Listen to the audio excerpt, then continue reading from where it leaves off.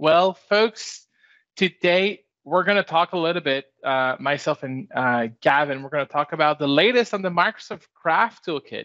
If you were part of the couple weeks we did our journey around the Graph Toolkit, we did 15 sessions on the toolkit at the beginning of this year. I was always saying that we were going to release a new version of the Graph Toolkit. Well, we are getting very, very, very close. I would love to give you a little bit of a hint of what is happening and also use this session to gather some feedback. So we're going to share a couple of links in the chat for you to go on and share some of the feedback you might have on the Graph Toolkit, so you can help us identify maybe gaps that we have, or maybe cool ideas that we could be working on for our latest version of the Graph Toolkit. So let's start with, what is the Graph Toolkit? Maybe it's the first time you're joining this community call. You don't know exactly what is the Graph Toolkit.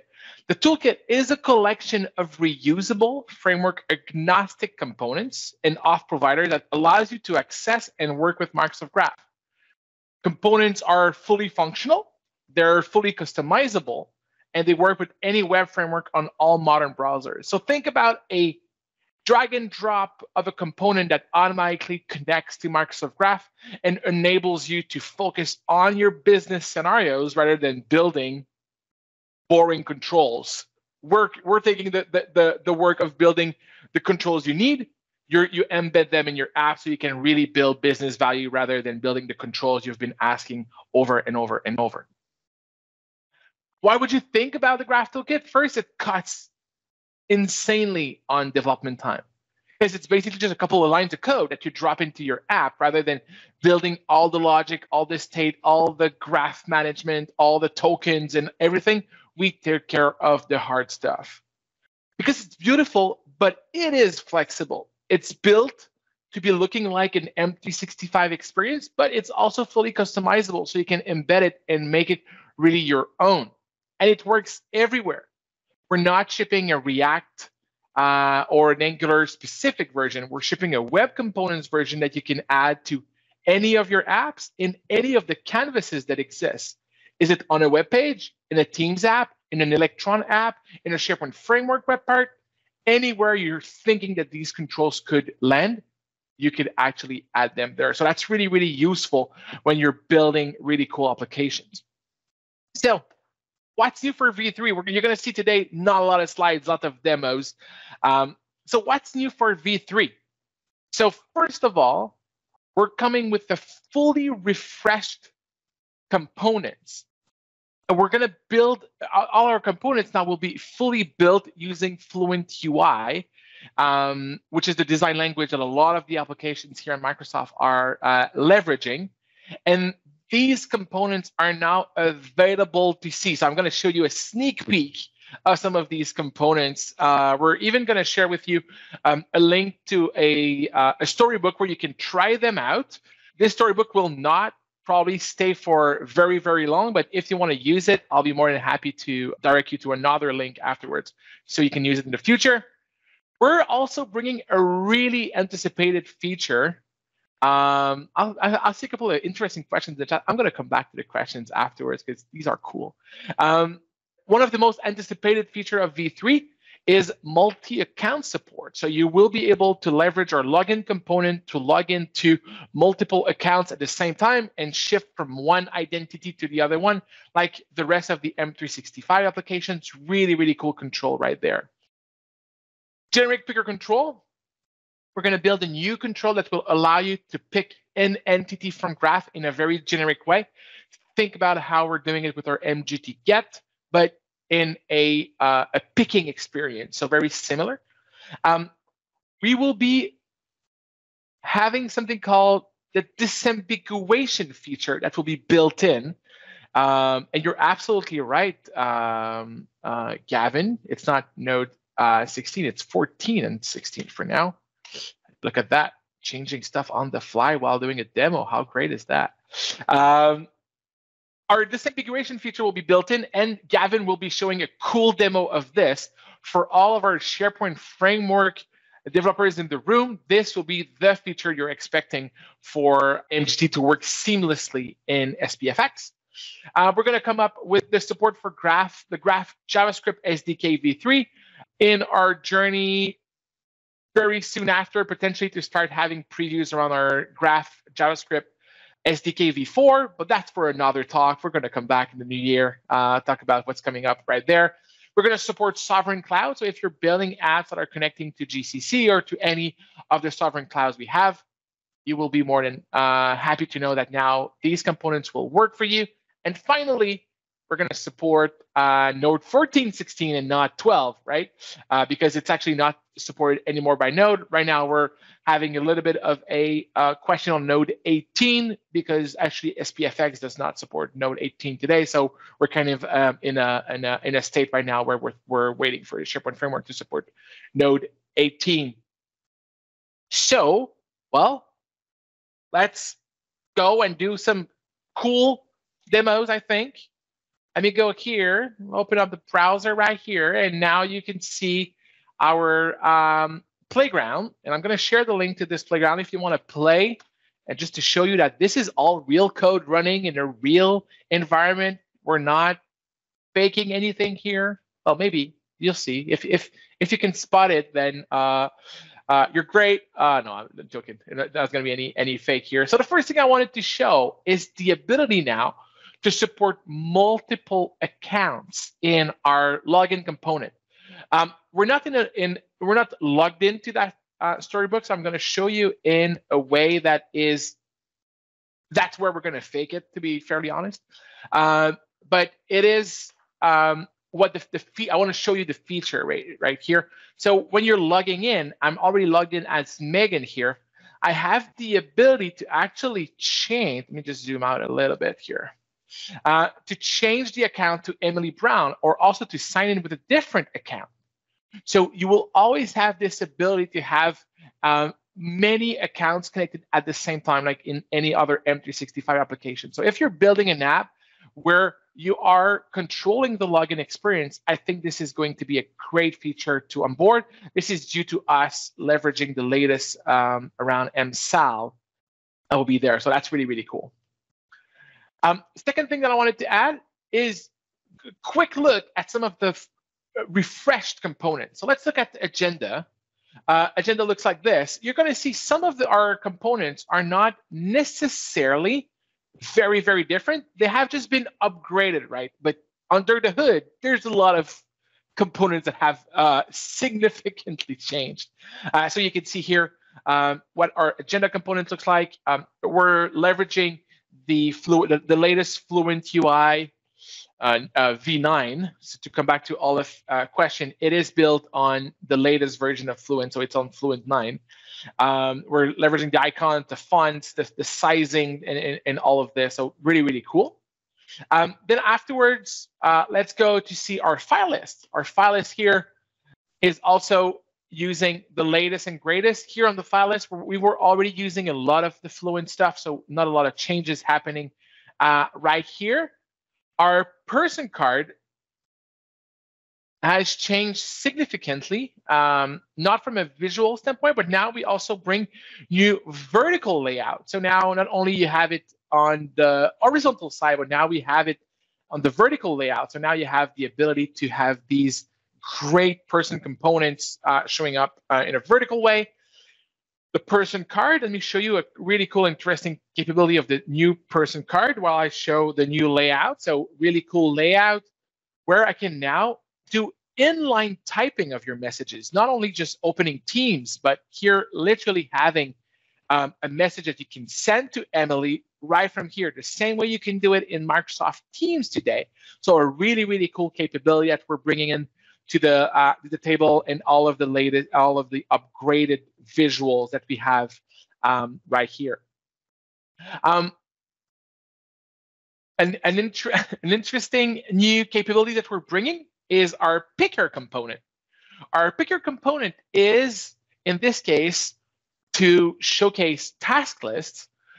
So you have the ability to select here, and you see here how I'm using /me/to-do/list from Graph to show all the different task lists. but I could actually go here and say /me/direct, well, not necessarily all in caps, direct reports, and now it's going to automatically refresh and have predict to be available. So you will be able to build interesting capabilities right from there. And now it's really up to you to decide how you want to make it and shape it the way you need it for your apps. It's very developer friendly to simplify that specific capability of selecting a resource. The last one I want to show you is our theme channel picker, because the theme channel picker actually changed a lot in our latest release, which is here where you can select a channel where we're going to load the channel. And here you see all the channels that you have, the teams that you're a part of, and the channels that are available here. So let's say I want to go here. I want to select general. And now you're going to see that it's selected this channel there. So lots of improvements, lots of UI components that have changed. We're doing this as a major release, so it might bring some unexpected changes on your side. So there will be breaking changes around styling if you are styling specific elements without utilizing some of our classes and variables that we provide. So something to look at. So we'd love to hear your feedback on some of these. If you want to take on a dependency on that next, more than happy to hear about it. And now I want to hand over to Gavin so we can see live some of the disambiguation capabilities that we're bringing to the toolkit. Thanks, Seb. That was a great whirlwind tour of what the team's been working hard on since I joined and before. So if you didn't know, I'm new to the team since July, but I'm pretty happy to have landed on this pretty exciting project. One of the challenges that we've heard from the SharePoint developer community is that, well, to have multiple solutions in a single farm that use SharePoint framework at the moment, it doesn't work so well. We've got to have this thing called MGT SPFX, which provides all the controls, and that means that all those controls are version locked to the same version. So there's no side-by-side version support for different versions of web parts using older or newer versions of MGT. It's not so great. We've been looking at this. There's some challenges, but what we've come up is with a feature that we call disambiguation. I'm just going to share my screen now. This one. All right. So you should see my Visual Studio Code instance.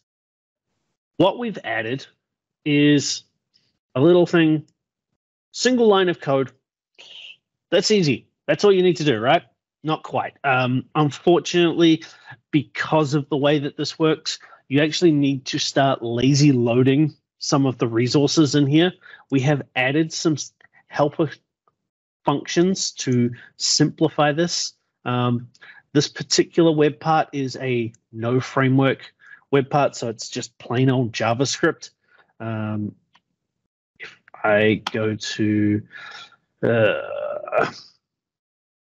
sorry, I should have opened this up ahead of time. I'd like to just quickly show you what's going on under the hood in there in our, so we're using dynamic imports or asynchronous imports, which use a promise to report when they're fully loaded. And then based on that being fully loaded, then we can actually render using MGT tags that have this disambiguation in them. So if you start using this feature, you might want to put your own company name inside here just as an easy way of doing it, or use a version number. We don't care. We've made this flexible. It's a completely opt-in system too. So if you're not in SharePoint land, you can just ignore this feature. It doesn't exist, doesn't impact you at all. Many of you in SharePoint land are probably a little more interested in how that works in React. Totally fair. We've got this hat working over in React as well. Same approach. We call this custom element helper with disambiguation. And then in our render method for our component, we actually lazy load the component that uses the React components that we have as part of our MGT React library.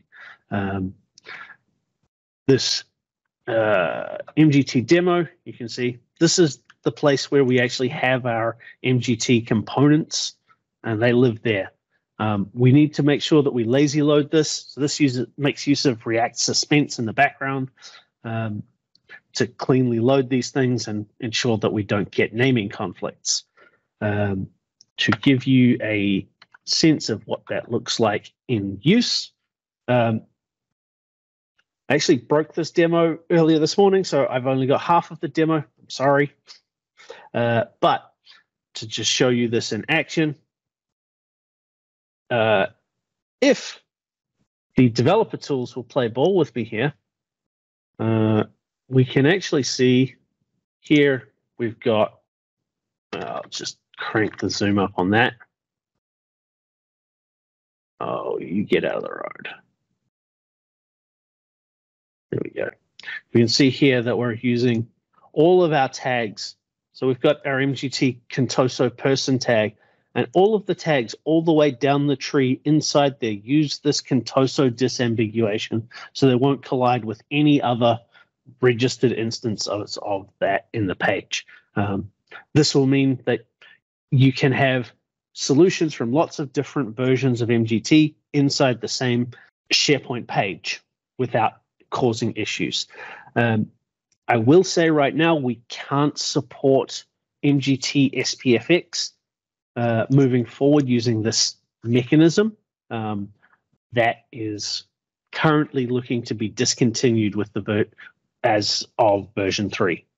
And hopefully this is useful to a whole bunch of you. I think it is, and I think that's great work. Thank you, Gavin, for sharing this. That's all coming into V3.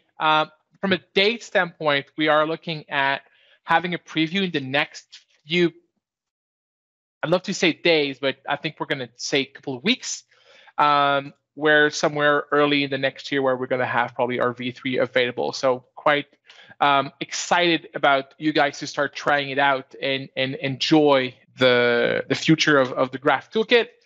Quickly, what's new around the community and what we're going to come out with? We're going to build new scenario-based simple solutions, so you can start from something that delivers value right away, not just random, just simple templates. We're going to really build React and HTML and Vue and all of these scenario-based simple solutions.